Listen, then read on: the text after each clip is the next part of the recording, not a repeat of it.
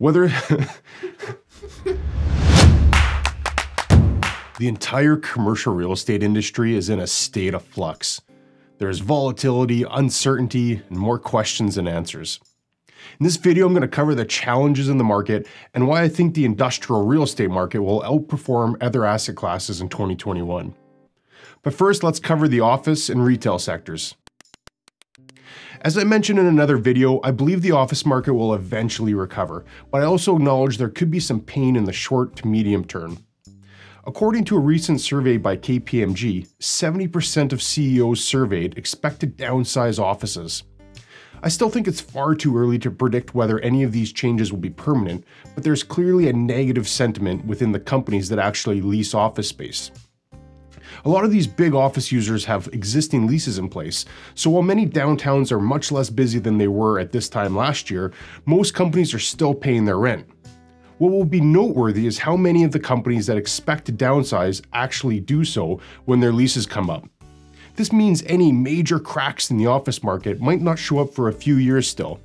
As I see it right now, the best hope for the office market is that a vaccine can be rapidly deployed and companies who are planning on cutting their footprint change their minds.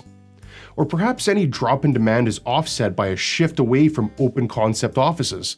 But it's hard to imagine any scenario in the next year or two where there will be any growth from pre-pandemic levels. The struggles the retail industry are facing have been well documented. Last year, 17 major retailers declared bankruptcy, and in total there were 9,500 store closures. In 2020, there have already been another 27 major retailers that have declared bankruptcy. The pandemic has certainly contributed to the problem, but it's not a new phenomenon. After all, e-commerce has quickly been stealing a massive amount of market share from the traditional retailers.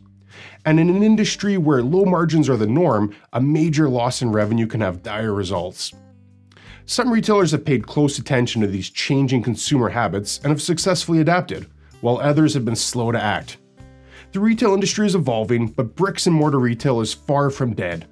Many shoppers simply enjoy the experience and benefits of going to an actual store, so anyone calling this a retail apocalypse is merely peddling and sensationalism. But similar to the office market, it's hard to imagine how we'll see much growth in retail real estate. Instead, it's more likely we'll see a continued trend away from shop and take home towards order online and have delivered. Enter the industrial real estate market. In order to accommodate this shift in consumer shopping, retailers and suppliers have had to significantly increase their warehouse space. A great illustration of this is a supply chain concept called OTIF, or On Time, In Full. Walmart recently announced that their suppliers must achieve 98% OTIF or face a 3% fine. Clearly, this is Walmart's response to intense competition in e-commerce, where one-day and same-day delivery is becoming more and more common. This leads to a term you may have heard before, last-mile delivery, which is essentially the final stage of the supply chain in which the product is delivered to the customer's door. It means that warehouse space in close proximity to consumers has become a huge priority, which will undoubtedly lead to a combination of new development and adaptive reuse for some of the existing industrial inventory. Chances are you've seen a considerable amount of infrastructure pop up in your market to accommodate this too. In my area, Amazon just built over 1 million square feet of distribution space. We also can't underestimate the amount of companies who will increase inventory levels to avoid future stockouts. More inventory naturally means more warehouse space to hold it all. As I mentioned in a previous video, there'll be some segment of the retail industry which takes a closer look at moving to an industrial property. Whether it's the attraction of lower rates or just the hybrid ability to handle more storage, I expect more retailers to consider industrial options going forward.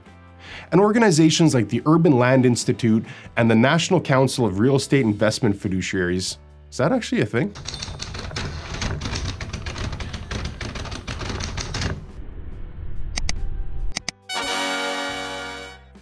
They surveyed a number of economists and industry analysts and are forecasting rental income from industrial real estate to grow at an average annual rate of 2.1% through 2022. By comparison, they expect 0.03% average yearly growth for multifamily, a decline of 0.5% for office buildings, a 2.3% drop for retail, and a 3.3% decline for hotel revenue per available room. The National Council of Real Estate Investment Fiduciaries forecasts yearly average returns of 6.9% for industrial properties through 2022, with office at 0.09% and retail declining 4%. Now, full disclaimer, these crystal balls, or my crystal ball anyways, is quite murky and I could be way off on my predictions. My comments are also macro in nature and do not take into account any individual market characteristics. An office or retail building in the right area may still be highly desirable and could conceivably still perform quite well. But generally speaking, I think there are more reasons to be optimistic about the industrial real estate market than there are for the office and retail market. And if you're looking to learn more about the industrial real estate market, I did a video, which I'll leave up here.